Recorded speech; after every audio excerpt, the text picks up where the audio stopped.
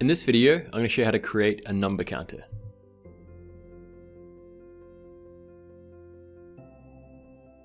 Cool. So it's really easy to do.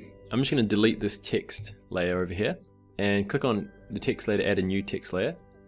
If I just bring this up, I'm just going to center it, and once you're happy with the color, with your text font, basically what you want to do is click on the drop down menu over here and you'll see the option text effects.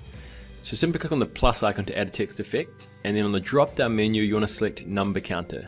Okay, cool. So now what you want to do is basically set the start number and also the ending number. So we're going to go from 5 to 0, and it's going to count down from 5 to 0. So you can have whatever number you like. If you want to do a 60-second countdown timer, you could have 60 and then to 0.